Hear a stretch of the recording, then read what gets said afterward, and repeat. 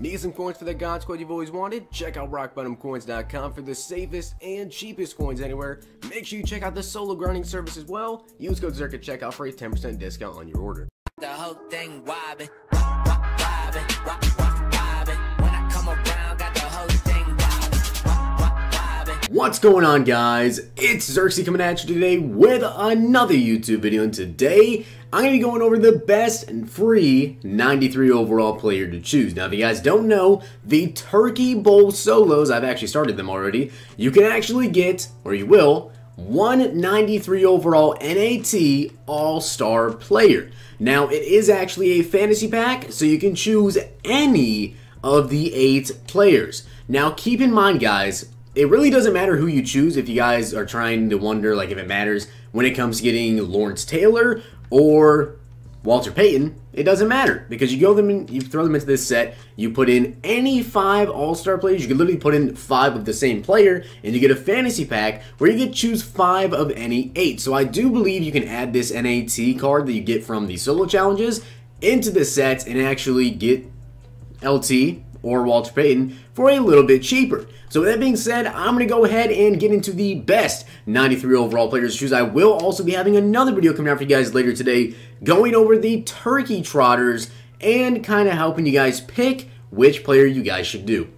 So starting off, we're going to go over Patrick Mahomes. Now, he's going for 380K, but again, doesn't matter because they're basically all going to be around the same price because they're all, free.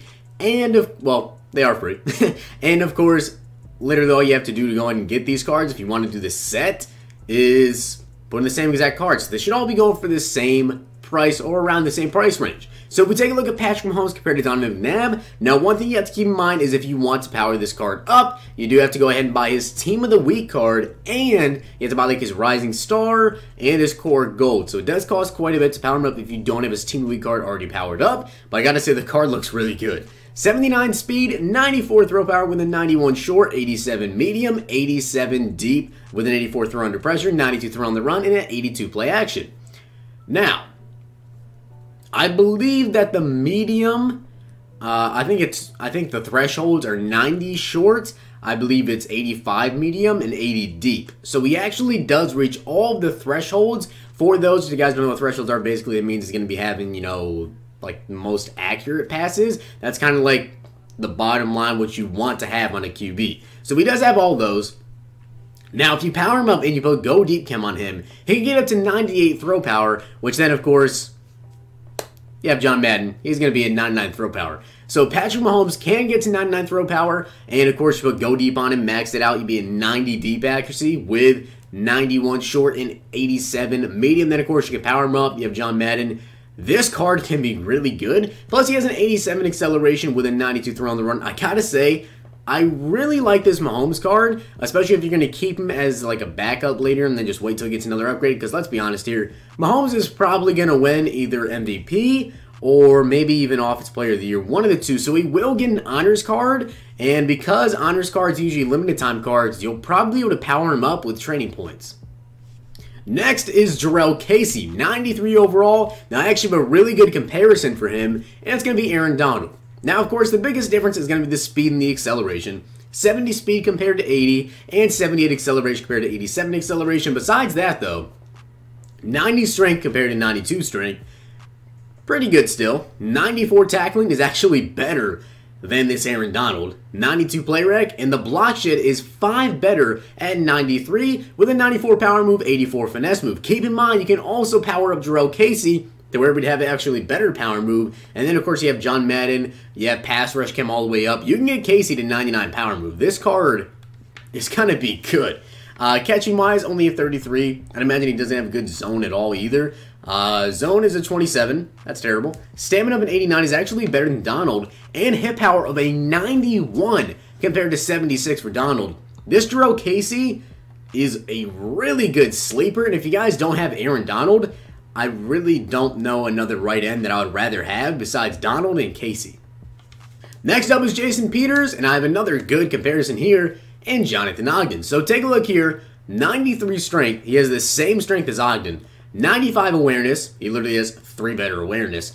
93 pass blocking, 94 pass block power, with a 90 pass block finesse, not to mention 89 run block, 89 run block power, and 89 run block finesse. Now, this is a 92 overall legend left tackle that is completely powered up compared to only 93 Jason Peters, who you can go ahead and power up. I believe he has a heavyweight card, so you would have to buy the heavyweight to go ahead and complete the power up progression. But not only that, speed 65, 10 better speed, and 2 more acceleration over Ogden. Agility is also 6 better on Jason Peters.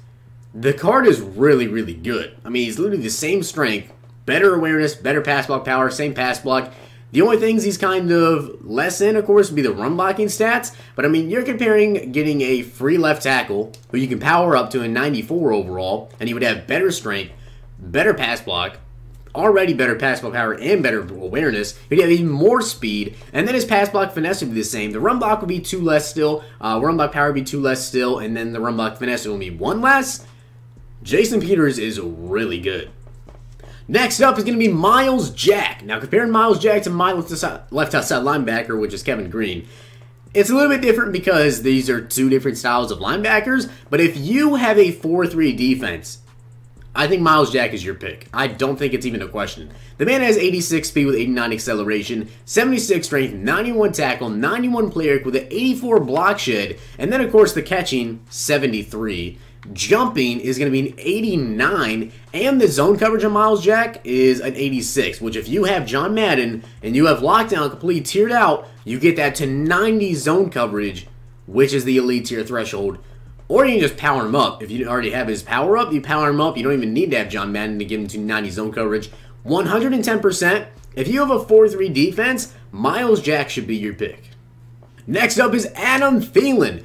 Now, to be honest, Thielen's kind of my lowest, to be honest. Like, completely honest. I love Adam Thielen's cards, or Adam Thielen in general, but his cards really are just not amazing. You compare him to Jerry Rice, Randy Moss. I think Randy Moss kind of more like a fair comparison here. Seeing how Randy Moss goes for about, I think, like 250K, 300K, somewhere around there. So about at the same price as Adam Thielen. 89 speed compared to 91, 90 jumping to 92, 93 catching is good, 89 catch traffic's good, 92 spec catch, and then of course the route running as well is very good with 92 short, 91 medium, 88 deep, and he's 6'2". Now, Thielen can run block, I'm pretty sure. Run block is a 67, so that's very good run blocking. But just with all the other receivers that we have out right now, Randy Moss probably better, Jerry Rice is better, Calvin Johnson's better.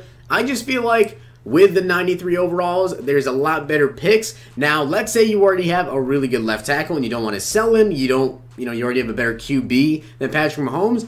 Going with a depth position and Adam Thielen at wide receiver is not a terrible idea at all because, of course, worst case scenario, Thielen would be like your number 4 receiver for the rest of the year or number 5, worst case. We also have Gerald McCoy, which is pretty interesting here. This might be my pick. Now, I do have Mean Joe Green, but take a look here. He has 10 less speed, he has 1 less excel, and 4 less strength, but he's actually got 2 better tackle, 1 better play rec, only 3 less block shed, and 3 less power move with an 87 finesse move. Now, of course, you can power Gerald McCoy. He does have 18 diamond cards, so that'd be a little bit more expensive to power him up. But you compare him to Mean Joe Green, which is literally supposed to be the best, defensive tackle in the game right now. Gerald McCoy stacks up pretty dang well. Now, stamina-wise, 88 to 92. Hit power, 85 to 91. So I really like Mean Joe. But if you don't have Mean Joe and you need a defensive tackle, Gerald McCoy is really, really good. Next up is Alvin Kamara, and comparing Alvin Kamara to Ricky Williams, he's really good. Now, the only problem that I have with Kamara is that his speed is only a 90, which is still good, but his carry is an 86. So, 90 speed, 94 excel, 94 agility, 86 carrying, which is the bad part, but he's got really good catching at 78, 94 elusiveness with an 81 trucking, and a 91 break tackle, and of course, his spin move and juke move. Let's take a look here. 81 stiff arm, 90 spin, 91 juke. But here's the problem with me. When it comes to running backs, I'm sure a lot of you guys probably have this man, Saquon Barkley. Now, he might be your number 1 running back. He might be your number 2. Here's the thing, though. Saquon's playing pretty good. He's probably going to get Offensive Rookie of the Year. And, of course, everyone has Ricky Williams. So, to me, taking Alvin Kamara is not a terrible pick. He's a really good card, but I feel like everybody has Ricky Williams, and to me, the trucking, the one speed, the carrying, Ricky Williams is better than Alvin Kamara. Now, hopefully I didn't miss out on anybody, but I believe this is the final one, and of course, it's going to be Darius Slay, which I gotta say, this card looks really good. Now, I just got Marshawn Lattimore, and you guys can see how he stacks up. 92 speed, 91 excel, 91 agility, 85 jumping, 93 play rec, 91 man with a 94 zone, and an 86 press. And of course, he does have a power up, so you can power him up. 78 catching, 61 tackling, with a jumping of 85, which is kind of low. He is 6 feet tall. Block shot of a 56, which is better than Marshawn Lattimore, and a hit power of a 72. So, in my opinion, ranking these guys, I personally would say you would want to go with a depth position. So for me personally, I would say Darius Slay is probably my number one because, of course, with Darius Slay, like I said before, you can put him at cornerback number 4, cornerback number 5 later in the year, and he'd still be pretty good for you.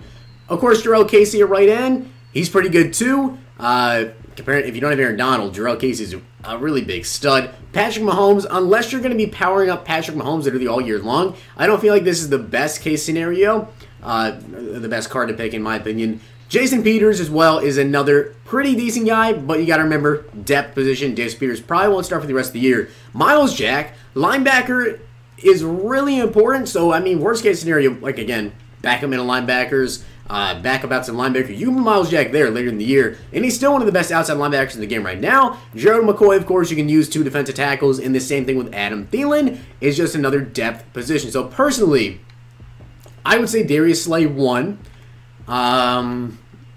I guess I'll put Slay 1.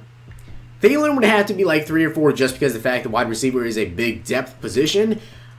My person I would say to stay away from is probably going to be...